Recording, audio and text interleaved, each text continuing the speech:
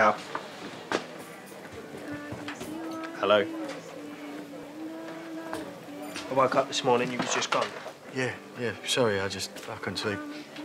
Well, either you're investigating a dodgy bacon sandwich, or you're not on shift today. I mean, after lunch. They don't need me out there and all, do they? Stabbing, wasn't it? They must have half the force out there, no? What happened to not talking about work? What have you done? I, caught in the door at the minute, Mark. It's nothing. That looked like nothing. Suki better watch out. When there's a blame, there's a claim. Just Kira.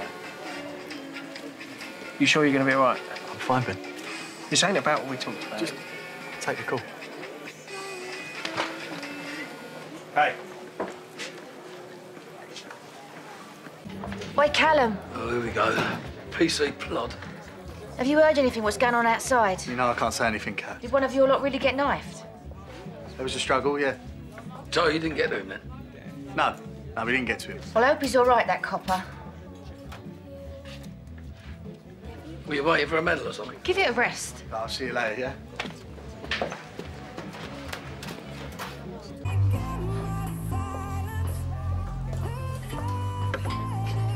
I heard what happened.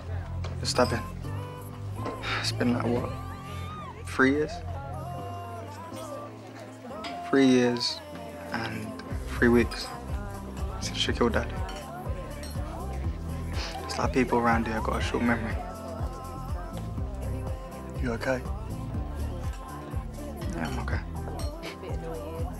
And you? Are you okay?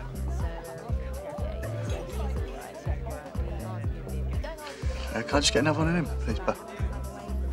Cool. Cheers.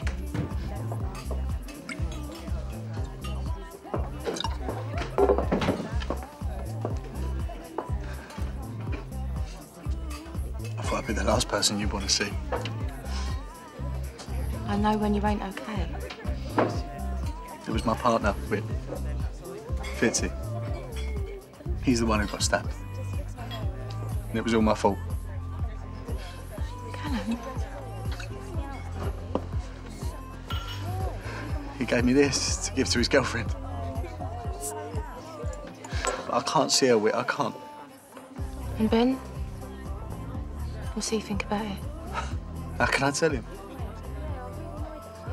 We'd agreed not to talk about work, and deep down, he's never wanted me doing this job. It's already cost him too much with Phil. Well, if you've taught me anything, it's that keeping secrets from your husband is no good for either of you. I can't, all right? Please, Whit. Well, I'll be here till you're ready. But if you ain't got honesty, what have you got?